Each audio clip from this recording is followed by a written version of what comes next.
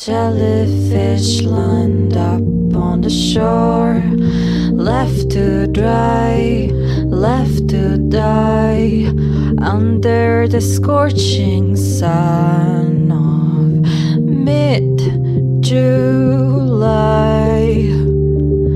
Fathers teaching their sons how to catch them with a net.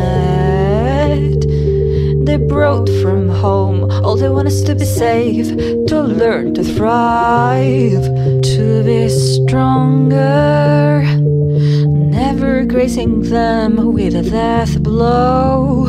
It's okay though, they can't feel anything at all. I walked past one of them and swam out towards the open sea. I couldn't bring myself to do or say anything.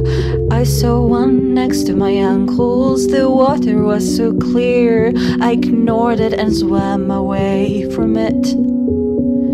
If it had purged my skin, I would have forgiven it. Oh, I'd bear the scar with pride.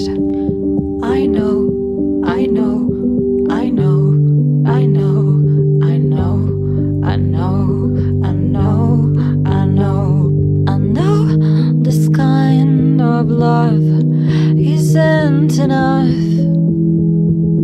Oh, I know, I know, I know, I am not the hero you want me to be. But I'm here, writing, singing about jellyfish. I was there, staring, pitying them from afar. If